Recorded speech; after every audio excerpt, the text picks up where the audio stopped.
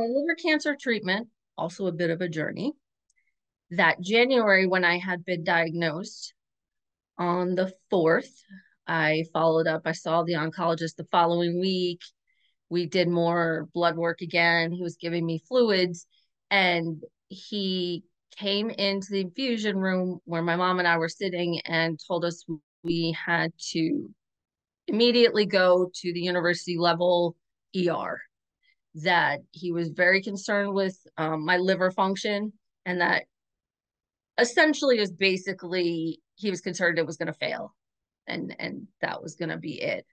um, I appreciate that I understood his concern, but he didn't do it in a way that made me freak out. So I really did appreciate that. So now we had to go to the university level, where ironically my outpatient second opinion was like in 2 weeks. So in the end, that doctor ended up seeing me while I was there and was in charge of my treatment there. While I was there, they felt like they really had to get something going. So I had 46 hours of FOLFOX, and it was pretty awful. The stay was really terrible. Like, I'm a 45-year-old woman who has just been diagnosed with something that is essentially terminal. It's incurable.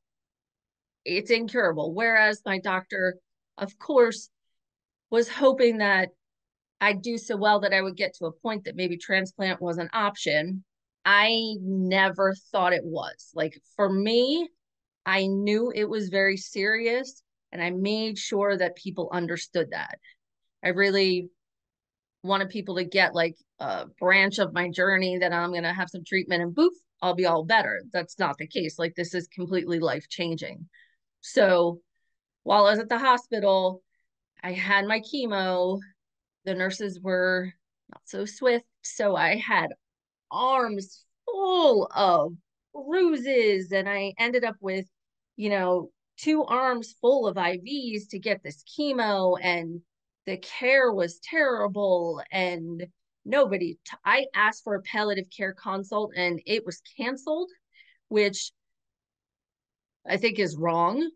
Like, nobody really took time to talk to us about any of this. And then I will say, when I told them I was going back to my hospital where I work and where my doctor is, I think kind of at that point they were like, okay, we're going to finish this treatment. We're going to get this woman out of our doors. She's not even going to be bringing her money to us with my expensive drugs. So I survived that FOLFOX, but honest to God, that was the worst. That was the worst. One treatment, I lost all my hair within like 6 months. I had every horrible side effect you could imagine. Uh, like, I ended up having chemical burns because, okay, I've got 2 IVs full of arms. Like, if like urine hits my skin, well, this is urine that now has chemo in it, and no one is making it clear, like, oh my gosh, make sure you are dry as can be. Like, and even that required an emergency messaging. I sent a messenger message to my gynecologist over the weekend. I was like, oh my God, I need help. I don't know what's going on here. However, that that was only a one-time disaster. My treatment has been easy. I started on January 20th with my immunotherapy. I didn't have to get a port. I have just my Tecentriq and my Avastin, and my biggest complaint really is fatigue, but I already had a predisposition to fatigue. So really, these last 15 months, it's not been bad at all. It really hasn't. I'm switching care for the last time. I think I finally found the right place. And we were talking with the doctor last week, and you know, they tell me no one can really give me a prognosis because I'm doing so well. I'm 15 months post diagnosis. My AFP is down to 60 from like 4,400.